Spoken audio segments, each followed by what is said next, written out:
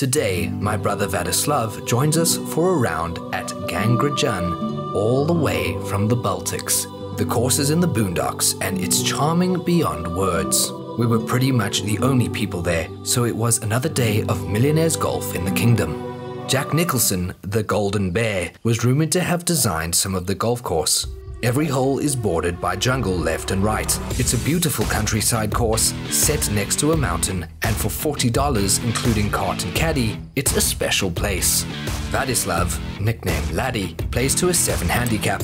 He's never played this course, so he adopts the conservative strategy because if the ball goes in the jungle, it's not coming out. It's being donated to Simba and Mufasa. On the first tee, he hits a hybrid to loosen up the muscles because there's no driving range out here in the Bundus. All we want to do on the opener of a new course is get a couple of good strikes in our system and keep the ball safely in play. There's nothing as devastating as playing a new course and losing 2 balls in the first couple of holes.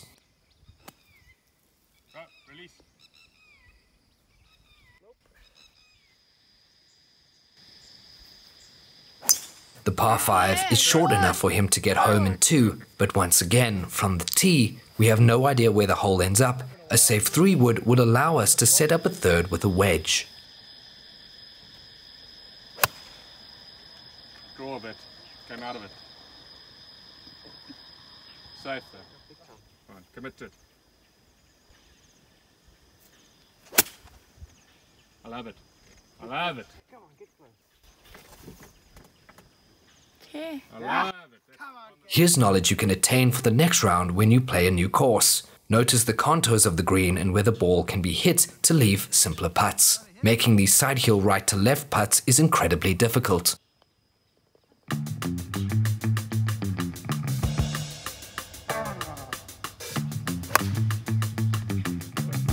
Came out of it. Okay. Go! Sånn med. Yeah, shot. Okay. Good miss. Very good.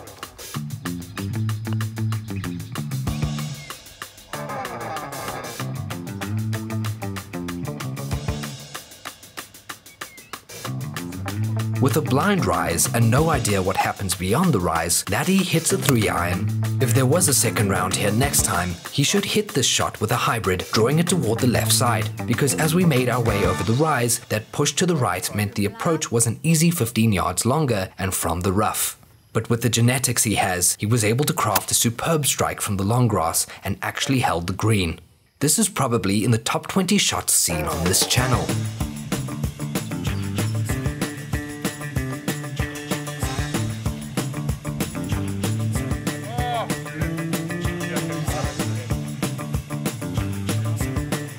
The course is jungle left and right and makes you feel boxed in, but tight courses give you the perspective change which allows your brain to know the limits. We shot the rangefinder to the jungle at the end of the fairway and it was clear a 3-iron was the club. It's a blind shot. We have no option.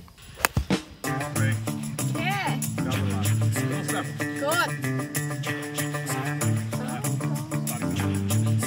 The par 5 is actually reachable from here, but it will take a big hybrid hit to get there. The hybrid generally goes left, so he was happy to hit it. The odds look good. He has a lot of space upright if the hybrid doesn't turn over, and if it does turn over, it's going to finish on the green or in a greenside bunker.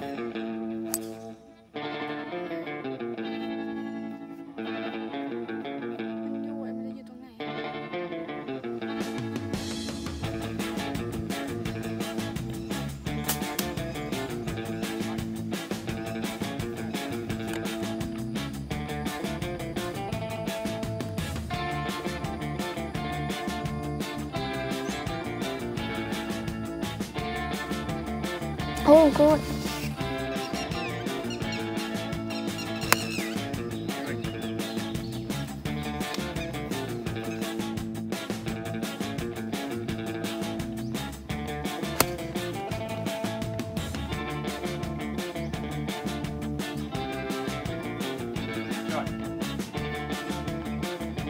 Right. Oh, go. Sorry, I thought it was going to run out. Good putt. Good putt from there. Despite the length of the hole, he is comfortable with a 3-iron. The hybrid is always fighting him and wants to hook, and a hook means more golf ball donations. The shorter tee shot means a longer approach, but some days the long game just fires. Those are good days indeed.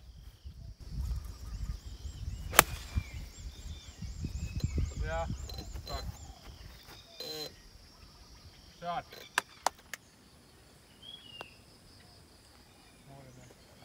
Dead weight, yeah. This type of par 3 is a real birdie chance. The pin is the most accessible it could be with no bunkers or hazards in the way. It's a softball just lobbed waiting to be hit. But the fatal error is being in between clubs and then swiping at it. It's uphill, so it adds some distance to the shot, but a controlled shot is always preferable. These hard hits usually end up in a shot that has no control. A standard strike of this club would start it on the same line he hit it on, but would have a gentle draw, nestling up to the hole for a 10-foot birdie putt.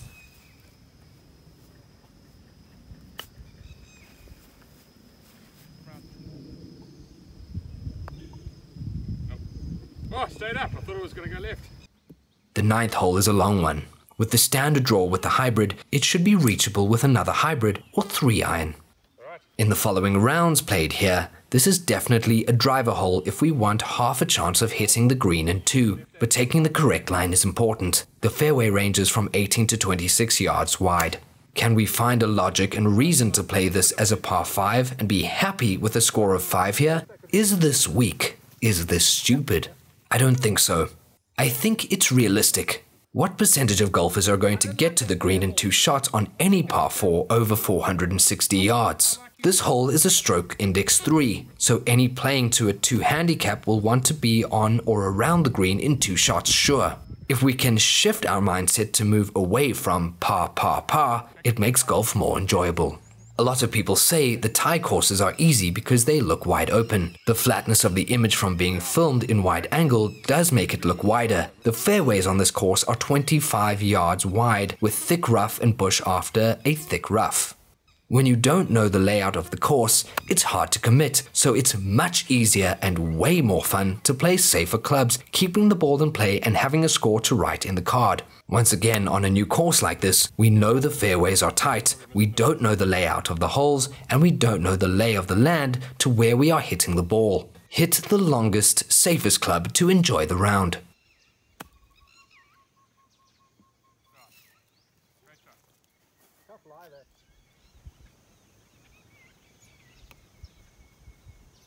Oh, wobbled that. Come on.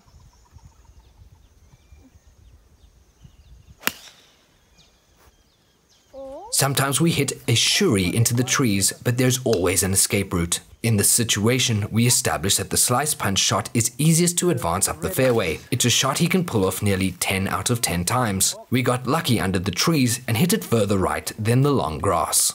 When analyzing a lie, we need to know, how much of the ball can we see? Can I get the club face onto the ball directly? How much grass will be between the ball and the club? More grass and thicker blades of grass between your ball and the club will mean you can't shape the ball and you will lose distance. You'll be less able to control the flight as well. Will the blades of the grass gobble up club head and twist it? Laddy can get the face directly onto the ball, and so the faded punch shot is easy to do, 10 out of 10 times in this situation.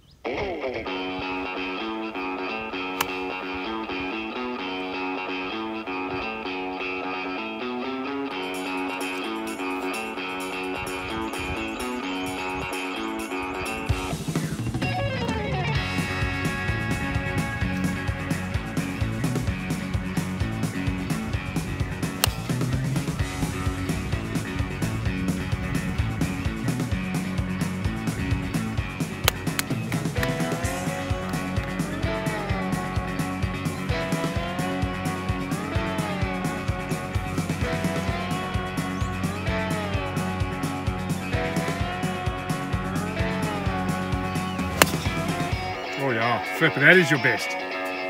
That is crunched. Great shot.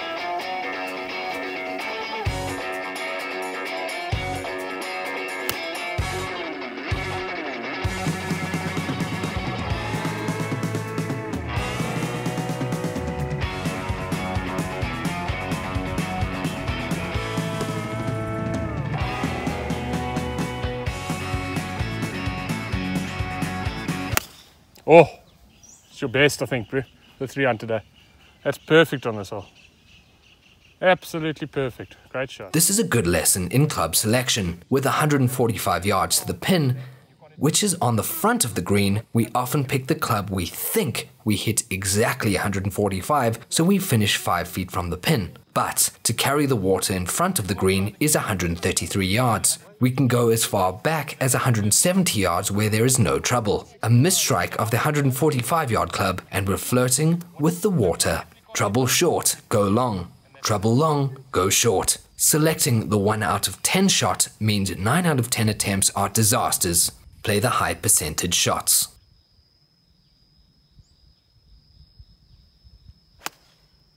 Go. Fading. Go. Yeah. Now you can thank me for hitting that club.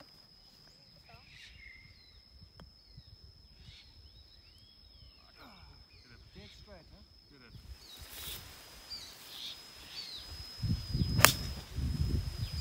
Okay, right. Now, that's what I was worried about. I didn't like the fade at all. Hit another one for me, Captain.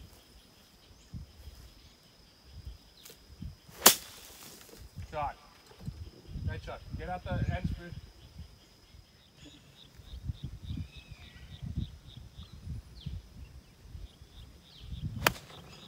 Oh, that was a swing of yours. Wasn't your best. Wasn't your best.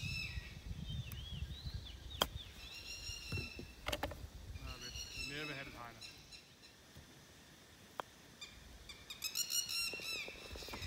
Good hole.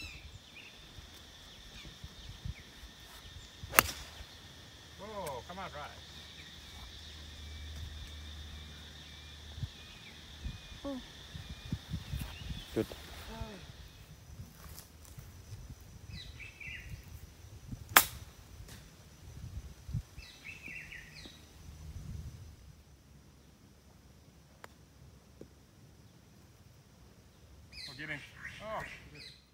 On tight courses, sometimes the hole suits your eye. That's when we can bring out the big dog. Laddy hits a bigger than normal fade here, but the hole's shaped that way, and to be fair, the Blue Jays were playing a little too long this side at 3,700 yards.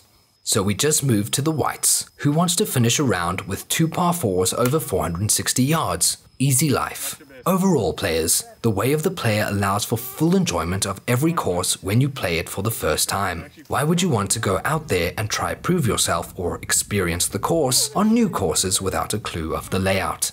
The way to enjoy every new course is to play it the first time hitting shots that won't lose you golf balls. But then, look around and gather intel for your next trip to the course. Find the lines to hit your tee shot on, the good places to miss, the bad places to miss, the slopes on the fairways and greens, the obstacles between you and the target, and the location of hazards. Then when you're able to return, you can increase the aggression. This is the nature of this channel, playing courses for the first time, and usually the only time.